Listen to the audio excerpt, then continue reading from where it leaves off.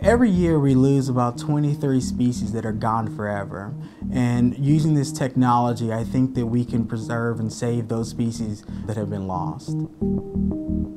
Scientists at the University of Georgia are attempting to use DNA from endangered cats to save them from extinction.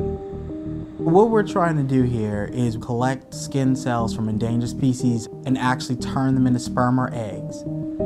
The goal is to develop a tiger embryo and artificially inseminate a house cat, which will then give birth to a baby tiger. Because of the extensive knowledge of domestic cats' reproductive systems, the risk of failure is significantly lower than if using a tiger as a surrogate. We know that we're going to have a lot of hurdles, and so what we want to do is start off with an animal we know very well. And so we thought cats was a good starting point.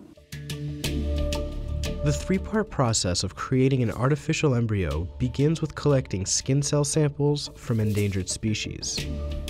We got these samples from Zoo Atlanta. They collected the biopsies from their Sumatran tiger and their clouded leopard. Those skin cells are then turned into stem cells, which will later be reprogrammed into sperm and eggs, allowing for the creation of an embryo. Once we have these sperm and eggs, we'll combine them together, we'll get a developing embryo, and then the idea is we're going to transfer them into a domestic cat. And hopefully in a few months we'll have a number of kittens from that individual. One of the greatest challenges that the team has faced has been developing the technique to transform skin cells into stem cells, a necessary task that they have yet to accomplish.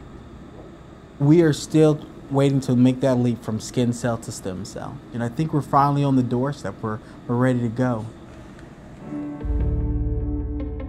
By collecting and freezing skin cell samples from various animals, scientists are effectively providing a road to bring back species that may become extinct in the future. In a single tank, you could have a biobank of 200-300 different species and enough individuals in each box where you could use this technology to repopulate lost species. I'll never give up, essentially, as long as I can keep doing great science and exciting things. I just really think endangered species are important to conserve, and they're worth the effort.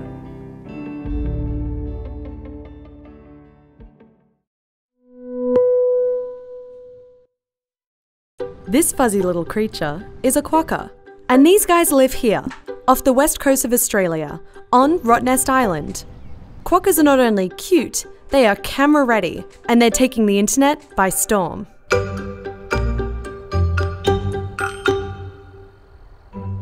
So let's start at the beginning. What is a quokka? A quokka is a small wallaby. It comes from the same family as a kangaroo, and physically they've got thick brown fur, they've got long tails, and they hop around. Quokkas thrive on Rottnest Island because they don't have any predators over here, so there's no foxes. We have the largest viable population of about 10,000. Oh, sorry, and you are? My name's Cassiana Gray and I'm a conservation officer on Rottnest Island. In my role, I'm responsible for managing conservation programs. And there's one online trend that has really helped these animals. A quokka selfie. But make sure you're getting it right. How to take a quokka selfie. Step 1, a camera. Step 2, a quokka. But don't touch the quokkas. No. Or feed them, it's a $150 fine. These guys don't need the food. They naturally graze their way through the island's vegetation. And they also really love the seedlings that we plant as part of our revegetation projects that we have implemented by our environment technicians. Sorry about that, guys. Thanks for all your hard work. And what makes these guys so great for taking selfies? Around the settlement area, the quokkas are a lot friendlier. They've become used to people, so their natural behaviours change. But out in the reserve, where they're actually still exhibiting their natural behaviour, they will be a lot more wary of people. We have to know, are they actually smiling in photos? Yeah, they're not actually smiling in the photos, it's just the natural shape of their mouth, which comes up at the side, which makes them look like they're smiling. The popularity of the quokka selfie has given us the opportunity to be able to raise awareness about the quokkas, particularly on the mainland, that are under threat. So we use that as a platform to educate the public and also educate them about appropriate interaction with wildlife. So finally, a good cause for selfies.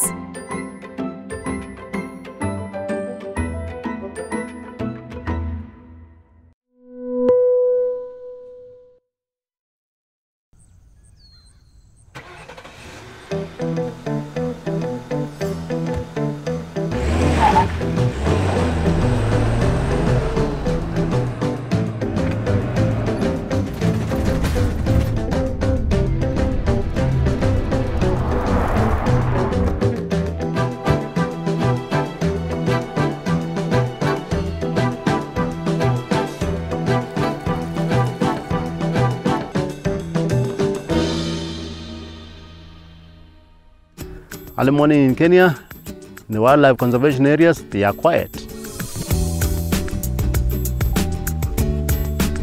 This all changes when the phone rings.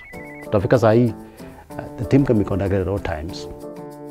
We are the first mobile security patrol veterinary team in this part of Kenya. Typically, an animal is trapped in a poaching snare, but it can be anything. A lion which needs to be translocated, or a sick zebra, but usually it's a snare issue. Our kits include gloves, first aid kit, medical supplies, blindfold, rope, and guarding rifle. The team consists of a driver, one aid vet, and 2 rangers. Once we have assembled everything, we are ready to go and save the animals. The roads are not usually paved. Most of the time we drive through the bush. We are going to see where is he?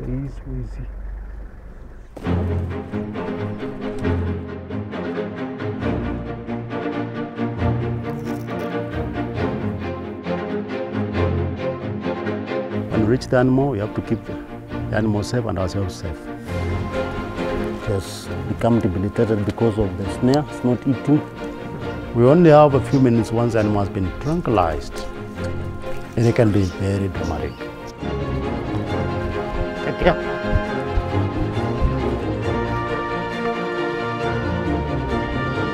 Complete. Back in the compound, we are a bigger team. Joseph, our animal keeper, takes care of the orphans. Our lab technician takes care of the blood work. Our co-owner manages our online presence. This job is important because there's a lot of conflict between human beings and wildlife. And therefore, intervention to save wildlife from becoming extinct is very crucial. I love so much to save lives and see animals are well, and that is our calling. That's why I do the job.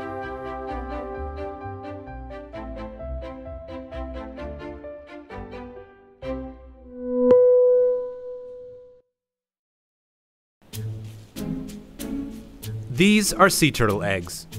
And there are 2 ways this situation can play out. There's either or there's. So how can we make sure this doesn't end up like this? Well, take a look again. These aren't your ordinary sea turtle eggs. These eggs could one day take down an entire poaching network. The story of these eggs starts in Ann Arbor, Michigan. Hi, I'm Kim Williams-Guillen, and I am a conservation ecologist. Kim does research on a wide variety of animals, but we're here to talk about endangered and threatened sea turtles. With sea turtles in Central America, there's an issue of poaching of the nests for consumption of the eggs. And so, her team has developed a unique solution to gather more information about the poaching trade: fake eggs with GPS trackers. We can hide these fake turtle eggs in sea turtle nests. Our hope is that these eggs will get poached along with the others and transmit information on their locations. Where is it that they go after they're taken from the beach? But for this to work, the fake eggs have to be convincing. They have to have the right feel, because sea turtle eggs are kind of a little soft and squishy. They're not like chicken eggs. We've been using a 3D printer and a kind of flexible plastic, but they still don't look quite right. And this is when our story moves to Los Angeles. Hello, I'm Lauren. And Lauren works in Hollywood.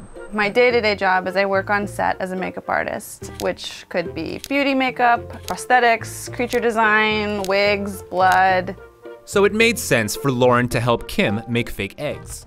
We needed these eggs to look realistic, to feel realistic, and so that's kind of where I've come in.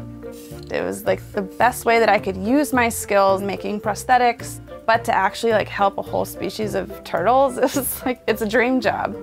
After months of revisions, it's time to put these eggs to the test in Costa Rica. Hi again. You remember Kim. She's here to deploy the eggs herself on a protected conservation area. This is a place that's very special because it's a very important nesting site. Tonight, a sea turtle will come and I can test out putting the false sea turtle eggs in the nest. Not only will this project provide Kim's team with valuable information on poaching, she and Lauren hope it will inspire others as well. Wildlife poaching can be abstract or too depressing to even think about. Something about this project kind of captures people's attention. Here's this very simple, unique solution that I think then serves as a jumping off point for people's imaginations to learn more about this trade. All of us working on this project are just doing it in our weird little nooks and wherever we can. And it just goes to show there's so many little ways that everyone can help. You don't have to be making fake turtle eggs to make a difference. You can make a difference in your own way.